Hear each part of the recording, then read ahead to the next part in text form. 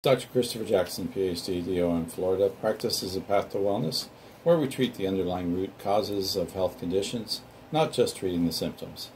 And I wanted to talk to you about inflammation. It's a major part of the response of COVID attacking you, and if you were to get COVID. So we want to take a look at how that happens. So inflammation is a major part of that. And what causes that inflammation? Well, we have a chemical known as cytokines. These are chemical messengers basically that are in a class called leukotrienes.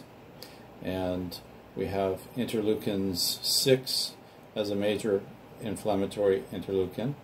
Also we have others surrounding that.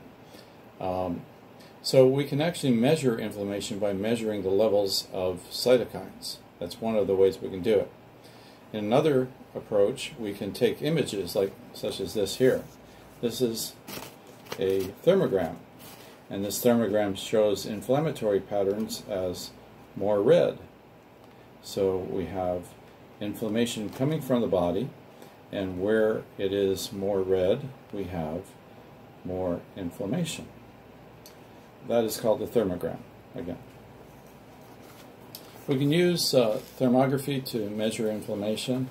We can use cytokines. We can measure the level of cytokines and see the inflammatory response.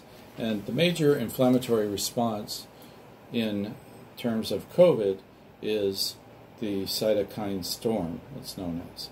When that cytokine storm happens, there can be some serious damage, especially to the lung tissue, and then as a result, that can lead to major organ failure.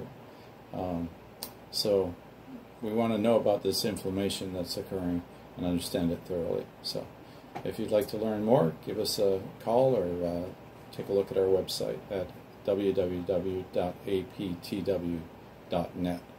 short for apath2wellness.net. Take care.